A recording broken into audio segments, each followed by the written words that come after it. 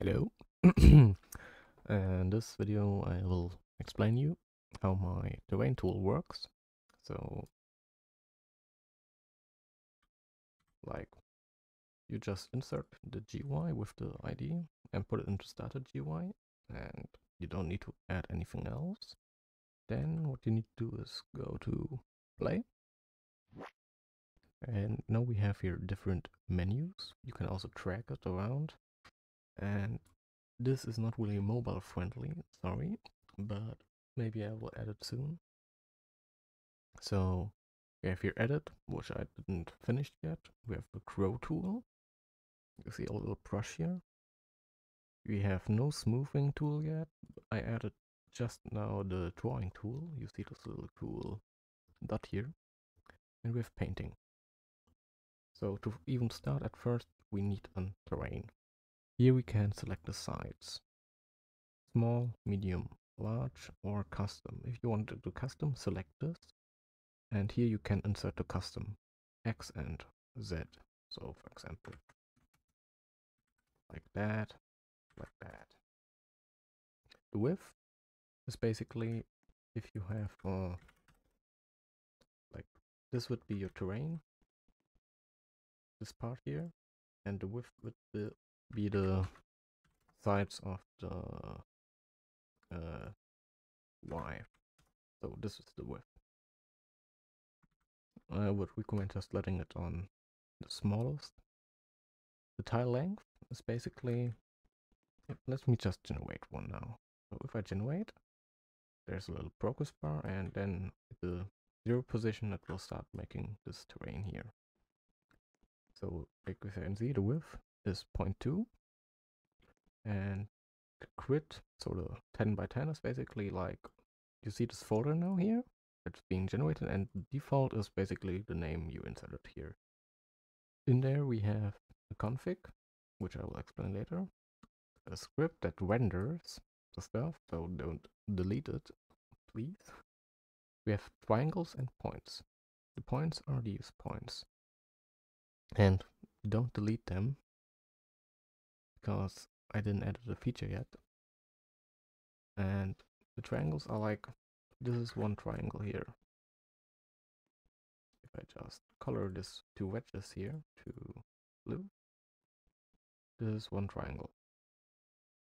And if we count now, like if this would be a square, 1, 2, 3, 4, 5, 6, 7, 8, 9, 10. 10 times 10. So the number is basically how much squares. And the tile length is, if I check now this triangle here, the sides,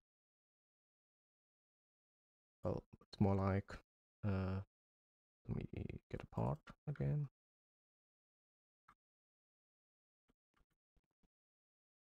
And if I rotate it,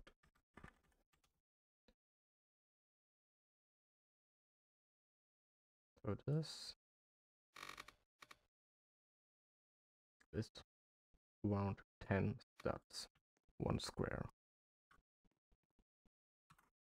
Okay, the terrain name, you can just change it to whatever you want.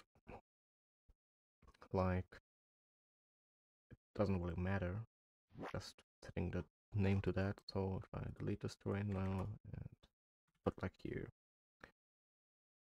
map 1 or something, and press generate, this map 1 has been generated. And another thing, you don't need to add this triangle terrain folder, it just makes it for you. Just don't delete that folder because it's important later. So now there's an addition to this. So if we go here down, we have noise settings. So if we turn this on and generate now, you see a little different. We have noise. So you can play around with these numbers a little bit, like putting the frequency more high. Let me make a bigger terrain for that. So you see it looks a little different to this. You can just play around with this a little bit if you want. So let me just delete the small one. So, well, let me just make an empty one again.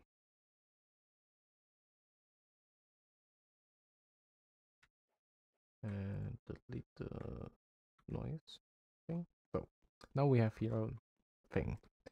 So the next thing you can do is simply you select a point.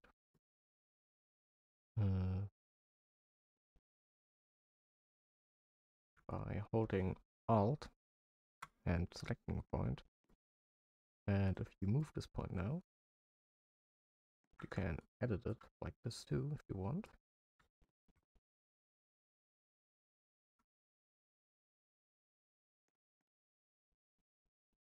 So you have here, you can do it like that.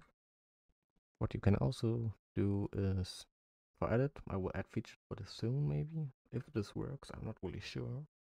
We have Crow tool. So just one thing, the sliders are a bit weird in the studio mode. Like you see it's not going, but if I go more wide, it will at some point start sliding. So just So you can do sides, just so you know, on very big sides it will lag, so I don't recommend doing too big. And we have a strength. So first we do grow, and we can recommend turning all the selection options here off when using this, because else you would like select stuff. So you can grow stuff. You can also turn it to shrink. You can make the strength stronger, so it goes even deeper, or you can make the strength really less, so it goes smoothly down with less power. Smoothing is not added yet. We also have painting, so you can paint around with color, material. Like if you want some, I don't know, some, let's say,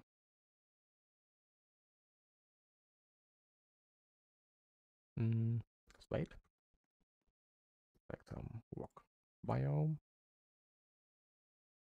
We can do slate here. Or for example, if we, let me just reset real quick. If we now make a map with some noise. Also, for the seed, if you input the exactly same stuff with the same seed, you get the same map again. Just so you know. Yeah, I think if I go left,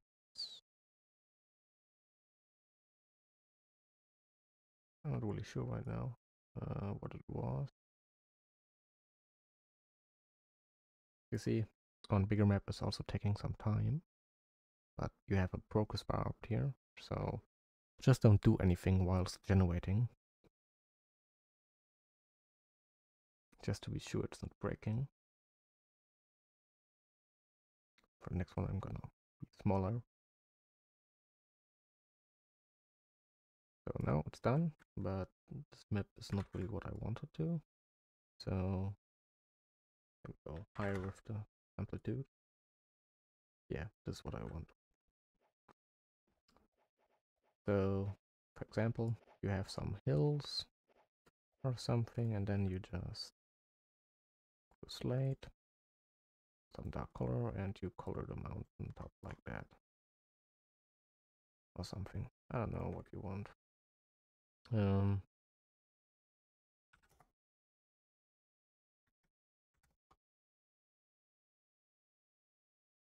Oh god. Yeah, this is not really beautiful drawing, so let's just get a new one. Let's just make an small one again, like that. So, painting has also sides mode. Could also lag at some point, and also the bigger the map is, the more it lags for some reason. Maybe I find a fix for that. But now we have one new tool, the drawing. So for that I recommend you adding a part under the, like, you move the part like, wait, I have no snapping on.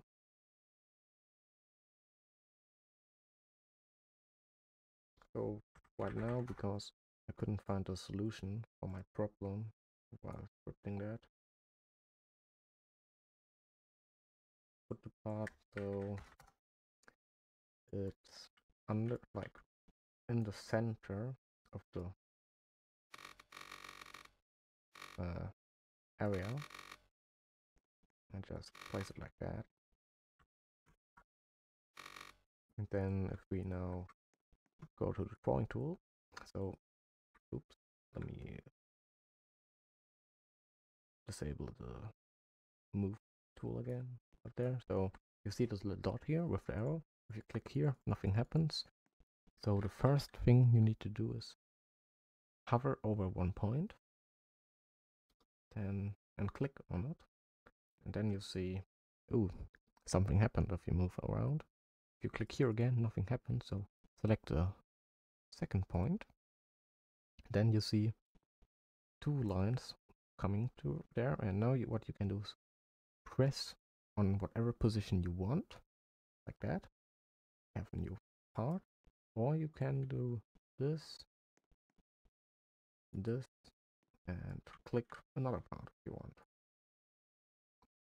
But the important is the first two dots need to be an existing point already.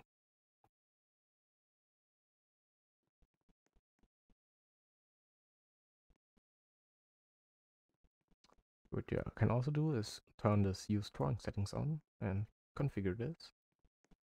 So your parts you are making are already being colored and have the material you want.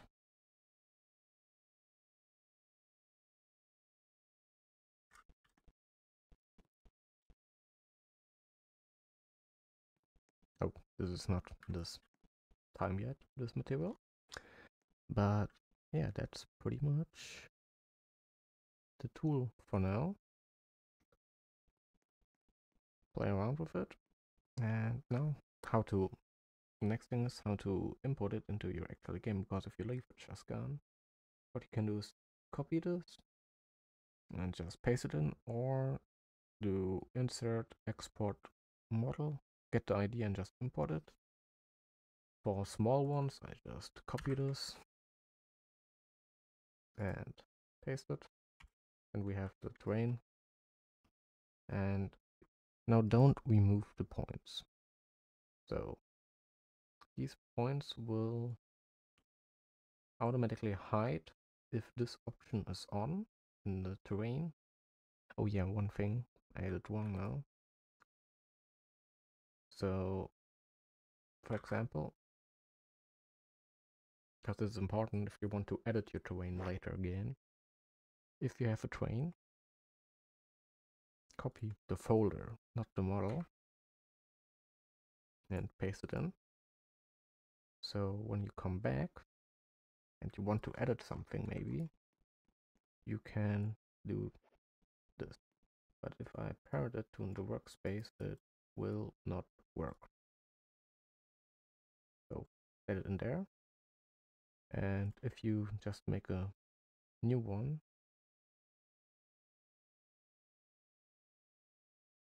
then just copy, and you already have the model, the folder I mean, and just copy the model and paste it into the folder too. Or you can make the folder yourself if you want. So now we have our terrain. Don't touch the script. It's just doing updates. I will explain you real quick. So if hide points is enabled in the normal play mode, so not in the studio, the points will just hide, so you don't see them anymore. If you do it too off, they will still be there even in the normal game. just like that if you want. Now we have also update terrain and play mode, which I currently not really recommend because I had for some reason lag issues with that. What it basically means, if you play the game normally, not in a studio mode, and have this on, and one of the point positions change, the terrain also updates if you need it. But I had some lag problems with that, just so you know. And yeah, that's pretty much the tool for now. I hope you understand how it works now, and thanks.